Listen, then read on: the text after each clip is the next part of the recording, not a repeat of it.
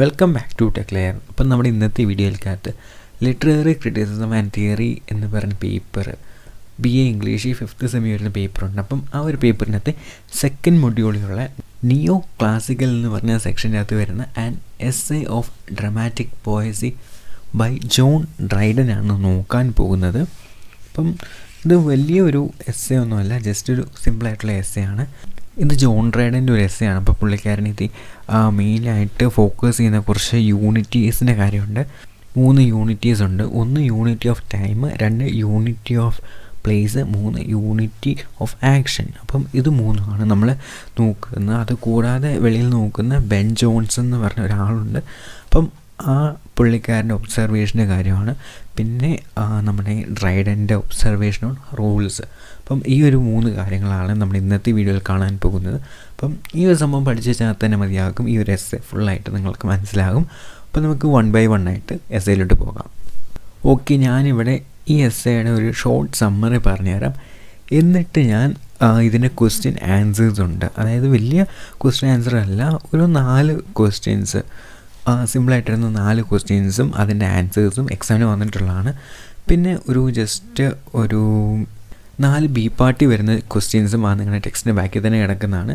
പിന്നെ ഒരു കാര്യം പറയട്ടെ, ഇതിൽ നിന്നും മസ്റ്റായിട്ട് ഒരു എസ്സേ ചോദിച്ചിരിക്കും. ഇതിൽ നിന്ന് വെച്ചാൽ നമ്മുടെ ഈ ഒരു പീരീഡില്ലേ, നിയോ ക്ലാസിക്കൽ, റൊമാൻറ്റിക്, വിക്ടോറിയൻ, മോഡേൺ. അപ്പം ഈ 4 എവിടുന്നെങ്കിലുമൊക്കെ ഒരു എസ്സേ മസ്റ്റായിട്ടും ചോദിച്ചിരിക്കും. ഇത് നേരെ വീഡിയോയിലോട്ട് പോകാം. ഫസ്റ്റ് ഇതിൻ്റെ ഒരു ഷോർട്ട് സമ്മറി പറയാം. ഡ്രൈഡൻ ഇവിടെ 3 യൂണിറ്റീസിനെ കുറിച്ചാണ് ഈ ഒരു എസ്സേ പറയുന്നത്.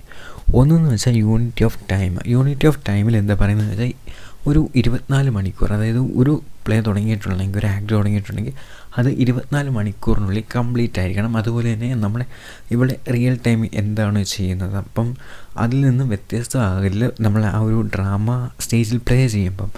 ഇപ്പോൾ ഞാനിവിടുന്ന് ഒരു ഗ്ലാസ് വെള്ളം എടുത്ത് കുടിക്കുന്ന ഒരു ആക്ഷൻ നടന്നു, ഒരു സംഭവം നടന്നു, അതേ ടൈമിൽ തന്നെ ആയിരിക്കും, അല്ലെങ്കിൽ ആ വെള്ളം കുടിക്കുന്ന അതേ ഒരു ഡ്യൂറേഷൻ തന്നെ ആയിരിക്കണം നമ്മൾ ആ സ്റ്റേജിൽ കാണിക്കുമ്പോഴും. അതുപോലെ തന്നെ വലിയ ലോങ് ഇൻസിഡൻസ് നമ്മൾ സിനിമയിലൊക്കെ കാണത്തില്ല, ഒരു പാട്ടൊക്കെ കഴിയുമ്പോൾ ഒരു കുട്ടി വലുതാകുന്ന അതുപോലത്തെ ഇൻസിഡൻസ് ഒന്നും കാണിക്കാൻ പാടില്ല. റിയൽ ടൈമിൽ എന്താണ് റിയൽ ലൈഫിൽ നടക്കുന്ന അതേ സ്പീഡിൽ തന്നെയായിരിക്കണം നമ്മുടെ ആ ഒരു ഡ്രാമയിലും കാണിക്കേണ്ടത്. ഇനി യൂണിറ്റി ഓഫ് പ്ലേസിൽ എന്താ പറയുന്നതെന്ന് വെച്ചാൽ, ഒരു ആക്ട് തുടങ്ങിയിട്ടുണ്ടെങ്കിൽ അതിൻ്റെ ഒരു സീൻ ഒരു കൊട്ടാരത്തിലാണ് നടക്കുന്നത്. ആ ഒരു സംഭവം, ആ ഒരു ആക്ട് തീരുന്നതും ആ ഒരു കൊട്ടാരത്തിൽ തന്നെ ആയിരിക്കണം. അതായത് എവിടെയാണ് തുടങ്ങുന്നത് അവിടെ തന്നെ ആയിരിക്കണം അതിൻ്റെ അവസാനം എന്ന് പറയുന്നത്. മൂന്നാമതാണ് ആക്ഷൻ, യൂണിറ്റി ഓഫ് ആക്ഷൻ. അപ്പം ഈ ഒരു ആക്ഷൻ എന്താ പറഞ്ഞിരിക്കുന്നതെന്ന് വെച്ചാൽ, ഒരു ഗ്രേറ്റ് ആയിട്ടുള്ള ഒരു കംപ്ലീറ്റ് ആക്ഷൻ ഉണ്ടായിരിക്കണമെന്ന്. ഒരു പ്ലേക്കകത്ത് ഒരു ഗ്രേറ്റും അതായത് മേജറായിട്ടുള്ള ഒരു ആക്ഷൻ അതിനകത്ത് ഉണ്ടായിരിക്കണമെന്നാണ് പറയുന്നത്. ഇനി നമുക്ക് ഇതിൻ്റെ ഇടയ്ക്ക് ബെൻ ജോൺസൺ എന്ന് പറയുന്ന ഒരാളെ കാണുന്നുണ്ട്. അപ്പോൾ പുള്ളിക്കാരനൊരു വർക്കുണ്ട്, ഡിസ്കവറീസ് എന്നാണ് പേര്. അതിനകത്ത് ഇത്ര മാത്രമേ പറയുന്നുള്ളൂ. നമുക്കൊരു വർക്കിനകത്ത് ഒന്നിൽ കൂടുതൽ ആക്ഷൻസ് വരാം, പക്ഷേ ആ ഒരു ആക്ഷൻസ് നമ്മുടെ മെയിൻ പ്ലോട്ടിനെ അസിസ്റ്റ് ചെയ്ത് നിൽക്കുന്നതായിരിക്കണം, അതായത് ഒരു സബ്പ്ലോട്ട് രീതിയിലായിരിക്കണം നിൽക്കുന്നത്. ഇത്തരം കാര്യങ്ങൾ ഈ ഒരു വർക്കിനകത്ത് പറയുന്നത്. ഇന്ന് നമുക്ക് question answer line by line discuss ചെയ്ത് പോകാം. ഈ ഒരു ക്വസ്റ്റ്യൻ ആൻസർ നിങ്ങൾ ഫുള്ളി കേൾക്കുമ്പോൾ തന്നെ മനസ്സിലാകും എവിടെ നിന്നൊക്കെ എങ്ങനെയൊക്കെ ചോദ്യം വരുമായിരിക്കും. ഇത് എക്സാക്റ്റ് ആയിട്ടുള്ള ചോദ്യങ്ങളായിരിക്കും. ഈ ഒരു ഭാഗത്ത് ചോദ്യം ചോദിച്ചിട്ടുണ്ടെങ്കിൽ ഇത് എക്സാക്റ്റ് ആയിട്ടുള്ള ചോദ്യമായിരിക്കും നിങ്ങൾക്ക് ക്വസ്റ്റ്യൻ പേപ്പറിൽ വരുന്നത്. ഫസ്റ്റ് നമുക്ക് എ പാർട്ടിലെ ക്വസ്റ്റ്യൻസ് നോക്കാം. 4 ഉള്ളൂ. How is unity of time defined by Dryden? എങ്ങനെയാണ് യൂണിറ്റി ഓഫ് ടൈം ഡിഫൈൻ ചെയ്തിരിക്കുന്നത്? Dryden, the unity of time require that A place should confine to a period of 24 hours. The duration of the feigned action must be in proportion to the representation on the stage. അപ്പം ഇതിനകത്ത് ഞാൻ ആദ്യം പറഞ്ഞ കാര്യം എന്തിനാണ് നടക്കുന്നത്, നമ്മൾ 24 മണിക്കൂറാണ് ഒരു പ്ലേയുടെ കൺഫൈൻ ആയിട്ടുള്ള ടൈം എന്ന് പറയുന്നത്. അപ്പം 24 മണിക്കൂറിനുള്ളിൽ അത് കംപ്ലീറ്റ് ചെയ്യണം. ഒരു ദിവസത്തിനുള്ളിൽ 24 hours നിന്ന് നിങ്ങൾ എടുത്ത് പറയണം. പിന്നെ അതിൻ്റെ ആ ഒരു ടൈം ഡിഫറൻസ് വരാൻ പാടില്ല. റിയൽ ലൈഫിലും ഡ്രാമയ്ക്കകത്തും ടൈം ഡിഫറൻസ് വരാൻ പാടില്ല എന്നാണ് പറയുന്നത്. ഇനി നമുക്ക് രണ്ടാമത്തെ ക്വസ്റ്റ്യൻ നോക്കാം. What is the second unity that Dryden discuss? നിങ്ങൾ ഒരിക്കലും ഇങ്ങനെ യൂണിറ്റീസ് ഓർഡർ മാറി പഠിച്ചുകൊണ്ട് പോകില്ല.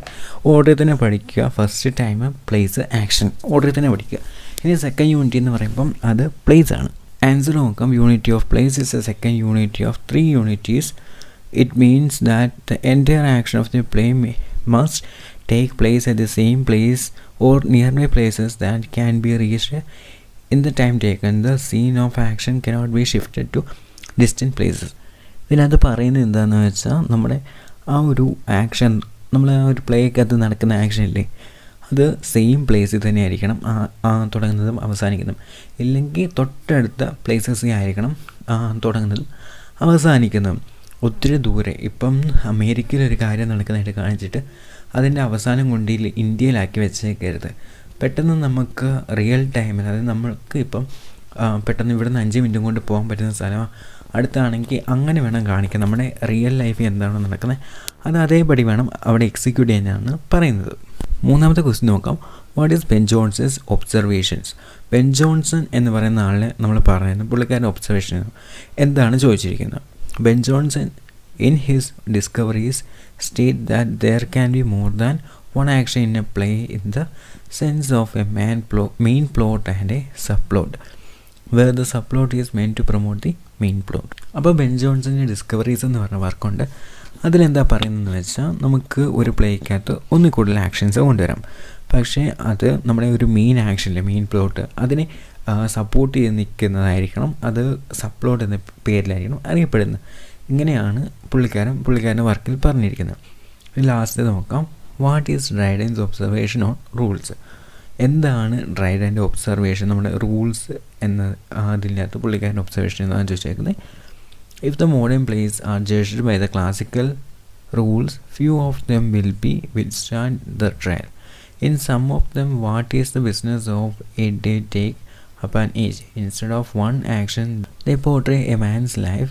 For one spot they take us to more countries than are in the map. അപ്പം ഇതിനകത്ത് പറയുന്നത് നമ്മുടെ ഈ ഒരു മോഡേൺ സമയത്ത് മോഡേൺ പ്ലേസിലോട്ട് വരുമ്പം മോഡേൺ പ്ലേസിലെ മോഡേൺ ആയിട്ടുള്ള പ്ലേസിനെ നമ്മുടെ ക്ലാസിക്കൽ, അതായത് പഴയ കാലത്തെ ആ ഒരു റൂൾസ് വെച്ച് ജഡ്ജ് ചെയ്യുവാണെങ്കിൽ അതൊരിക്കലും കൺവീനിയൻ്റ് ആയിട്ട് വരത്തില്ല. കാരണം അപ്പോൾ അവർ ഭയങ്കര പിടിച്ചു വെച്ചാണ്, നമ്മളിപ്പോൾ കണ്ടായിരുന്നു, ഭയങ്കര പിടിച്ചു വെച്ചാണ് റിയൽ ലൈഫ് നടക്കുന്ന കാര്യം അതേപടി എക്സിക്യൂട്ട് ചെയ്യണമെന്നൊക്കെ പറഞ്ഞു. പക്ഷേ ഇപ്പോഴാണെങ്കിൽ നമ്മൾ ഡിസ്റ്റൻസ് പ്ലേസസിലോട്ടുള്ള ട്രാൻസ്മിഷനൊക്കെ നടക്കുന്നുണ്ട്. അപ്പോൾ ആ ഒരു കാര്യങ്ങളൊക്കെയാണ് പുള്ളിക്കാരൻ ഇതിനകത്ത് പറയുന്നത്. അതായത് പുതിയ മോഡേൺ ആയിട്ടുള്ള നമ്മുടെ പ്ലേസിനെ പഴയ ഒരു ക്ലാസിക്കലായിട്ടുള്ള റൂൾസ് വെച്ച് എങ്ങനെ കമ്പയർ ചെയ്യാൻ പറ്റുന്നതാണ് പുള്ളിക്കാരൻ നോക്കുന്നത്. ഇനി നമുക്ക് ഇതിൻ്റെ ബി പാർട്ട് ക്വസ്റ്റ്യൻസ് നോക്കാം. How should the play be divided in terms of time distribution? എങ്ങനെയാണ് ഒരു play time ഡിസ്ട്രിബ്യൂഷനുമായിട്ട് divide ചെയ്യുന്നതെന്നാണ് ചോദിച്ചേക്കുന്നത്. As A play has 5 acts and the time taken is a day, there must be proportionate distribution of the time among the 5 acts. If a single act take up half a day, the other 4 acts have to be limited in the remaining half day. The audience cannot suppose that the action of one act is longer than 1/5 of the entire action. The dramatist must take care that no act should be imagined to exceed the time in which it is represented on the stage. The intervals and inequalities of time have to be supposed to fall out between the acts. ഇതിനകത്ത് പറയുന്നത് ഇത്രേ ഉള്ളൂ. ഇപ്പം ഒരു act എടുക്കുക, അല്ലെങ്കിൽ ഒരു play എടുക്കുക. ഒരു പ്ലേക്കകത്ത് 5 ആക്ട് ഉണ്ട്. 5 ആക്ടാണ് ഒരു പ്ലേനകത്ത് മൊത്തത്തിലുള്ളത്. 24 മണിക്കൂറാണ് ആ ഒരു പ്ലേ ഫുള്ളി കളിച്ച് ചേർക്കാനുള്ള സമയം വെക്കുക. അപ്പം നമ്മൾ അതിന് ഫസ്റ്റത്തെ ഒരു ആക്ടിന് പകുതി ദിവസം കൊടുത്തു. 24 മണിക്കൂർ, 12 മണിക്കൂർ ആ ഒരു ഫസ്റ്റത്തെ ആക്ടിന് കൊടുത്തു. ബാക്കിയുള്ള 12 മണിക്കൂറിലായിരിക്കണം ബാക്കിയുള്ള 4 ആക്റ്റും പ്ലേ ചെയ്ത് കാണിക്കാനായിട്ട്.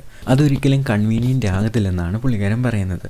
പകരം നമ്മൾ ഈക്വലി ടൈം ഡിസ്ട്രിബ്യൂട്ട് ചെയ്ത് കൊടുക്കണം. ഇപ്പം അതിനകത്ത് 5 ആക്ട് ഉണ്ടെങ്കിൽ ഈക്വലായിട്ട് 5 ആക്ടിനും ഒരേ രീതിയിൽ സമയം വരുന്ന രീതിയിൽ വേണം ചെയ്ത് കൊടുക്കുക. ഇടയ്ക്ക് ഇൻ്റർവെൽസിൻ്റെ ഗ്യാപ്പും അതുപോലെ തന്നെയാണ് പറയുന്നത്, ഈക്വലി വേണം ഡിസ്ട്രിബ്യൂട്ട് ചെയ്ത് കൊടുക്കാനായിട്ട്. രണ്ടാമത്തെ ചോദ്യം നോക്കാം. What does Dryden say about the second unity? Second യൂണിറ്റിനെ കുറിച്ച് എന്താണ് പറയുന്നത്? സെക്കൻഡ് യൂണിറ്റിയുടെ നമ്മൾ കണ്ടായിരുന്നു. സെക്കൻഡ് യൂണിറ്റി എന്ന് പറയുന്ന ടൈം ആ യൂണിറ്റി ഓഫ് പ്ലേസ് ആണ്. ഒരു സ്ഥലം തുടങ്ങിയിട്ടുണ്ടെങ്കിൽ അവിടെ തന്നെ അവസാനിക്കണം, ഇല്ലെങ്കിൽ അതിൻ്റെ അടുത്തുള്ള പ്ലേസിൽ തന്നെ അവസാനിക്കണം. നിയർ ആയിട്ടുള്ള വളരെ ഡിസ്റ്റൻ്റ് ആയിട്ടുള്ള പ്ലേസിലോട്ടൊന്നും പോകില്ല. അത് തന്നെയാണ് ഇവിടെ വീണ്ടും പറഞ്ഞിരിക്കുന്ന ബി പാർട്ടായിട്ട് കുറച്ച് വിവരിച്ച് പറഞ്ഞിരിക്കുന്നത്. ഇവിടെ നിങ്ങൾ ജസ്റ്റ് അതുണ്ടെങ്കിൽ സ്ക്രീൻഷോട്ട് എടുത്ത് വായിച്ചു നോക്കുക.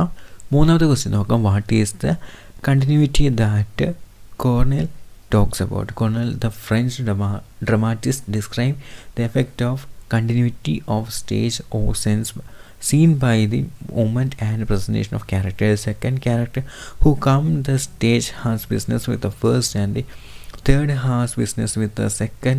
All the person in a play are known to each other, and every one of them has some way with all the rest.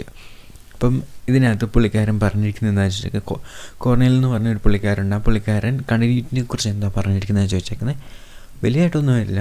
ഇപ്പം ഒരു സ്റ്റേജ് ഒരു പ്ലേ നടക്കും. അപ്പം പേഴ്സൺ ഒരു എ എന്ന് പറഞ്ഞ ആൾ വന്നു. അപ്പം എ എന്ന് പറഞ്ഞ ആൾ വന്നു കഴിഞ്ഞാൽ ബി വന്നു. ബിയും എയും തമ്മിൽ എന്തെങ്കിലും റിലേഷൻ കാണണം, അല്ലെങ്കിൽ ബിയും എയും തമ്മിൽ അറിയായിരിക്കണം, പരസ്പരം അറിയായിരിക്കണം. ഇനിയിപ്പോൾ സി എന്ന് പറഞ്ഞ ഒരാൾ വരുമ്പം അതിനെ ബിക്ക് അറിയായിരിക്കണം. അല്ലാതെ ആർക്കും അറിയാത്ത ഒരാൾ അങ്ങോട്ട് കയറി വരില്ല. എല്ലാ ക്യാരക്ടേഴ്സും തമ്മിൽ എന്തെങ്കിലുമൊക്കെ ഒരു ബന്ധം കാണണമെന്നാണ് ഈ ഒരു പുള്ളിക്കാരൻ പറയുന്നത്. ഇനി അവസാനത്തെ നമ്മൾ ക്വസ്റ്റ്യൻ നോക്കാം. Discuss the third unity. Third unity എന്താണെന്ന് വെച്ചാൽ, the third unity is action, അതായത് യൂണിറ്റി ഓഫ് ആക്ഷൻ. അപ്പം ഈ ഒരു ആക്ഷനകത്ത് നമ്മൾ പറഞ്ഞിട്ടുണ്ട് എന്താണ് നടക്കുന്നത് എന്ന്. The poet is to aim at one great and complete action. ഒരു ഗ്രേറ്റ് ആയിട്ടുള്ള ഒരു മെയിൻ പ്ലോട്ടിനെ അങ്ങോട്ട് ഫോക്കസ് ചെയ്യുന്നതാണ് ഈ ഒരു തേർഡ് യൂണിറ്റിയിൽ പറയുന്നത്. ഇനി പാർട്ട് സി ക്വസ്റ്റ്യൻസ് ഇതാണ്. How does Dryden carry forward the argument or the unity is observed by ancient എന്ന് പറഞ്ഞിട്ടുണ്ട്. അപ്പം ഈ ഒരു ക്വസ്റ്റ്യൻ്റെ ആൻസർ വേണമെങ്കിൽ നിങ്ങൾക്ക് സ്ക്രീൻഷോട്ട് എടുക്കാൻ. ഇത് ജസ്റ്റ് എക്സ്പ്ലെയിൻ ചെയ്യുന്നില്ല, നമ്മൾ മോളിൽ പറഞ്ഞ കാര്യങ്ങളെല്ലാം ഇതിൽ ഉൾപ്പെടുത്തണം. അപ്പം സി പാർട്ടിയിൽ നിന്ന് ഏതെങ്കിലും ചോദ്യം ചോദിക്കുകയാണെങ്കിൽ ഈ ഉത്തരം നിങ്ങൾ റെഫർ ചെയ്തിട്ടൊന്ന് പോകുക. ഇതിൽ നിന്ന് ഉറപ്പായിട്ടും ചോദ്യം വരും. അതായത് ഈ ഒരു 4 പീരീഡ്സ് ഇല്ലേ, ആ ഒരു പീരീഡ്സിൽ നിന്ന് ഉറപ്പായിട്ടും ചോദ്യം വരും. അപ്പോൾ ഇത്രയാണ് നമ്മുടെ ഇന്നത്തെ വീഡിയോ. ബാക്കി വീഡിയോസെല്ലാം ചാനലിൽ കിടപ്പുണ്ട്, കയറി കാണാൻ മറക്കില്ല. ചാനൽ സബ്സ്ക്രൈബ് ചെയ്തിട്ട് വീഡിയോ ഷെയർ ചെയ്യുക. അപ്പോൾ അടുത്തൊരു വീഡിയോയിൽ വീണ്ടും കാണാം.